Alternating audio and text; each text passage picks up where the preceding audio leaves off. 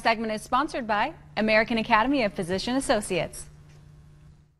AAPA 2024 is the world's largest conference for physician associates, or PAs, and a chance to highlight the trends and innovations shaping the future of healthcare. Joining us now to discuss is Lisa Gables, Chief Executive Officer of the American Academy of Physician Associates. Welcome to the show, Lisa.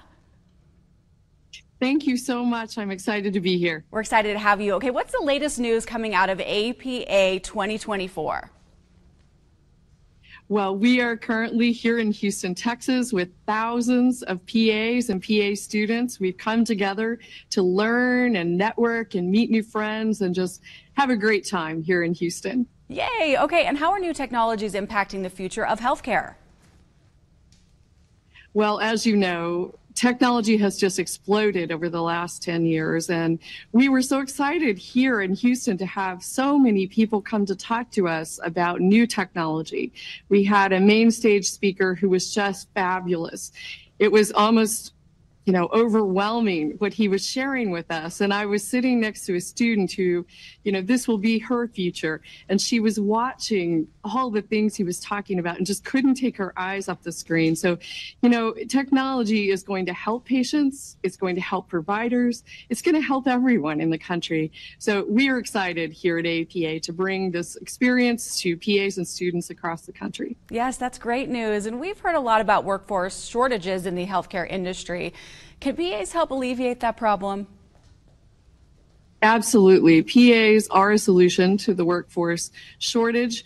As you know, access to care is a significant problem in this country, and PAs stand ready to serve patients in the communities everywhere they need care.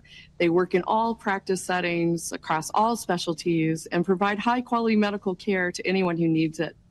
And what kind of role do PAs play in addressing healthcare disparities? Well, as you know, in addition to access, there are really problems with underrepresented areas in this country who just aren't getting the care they need.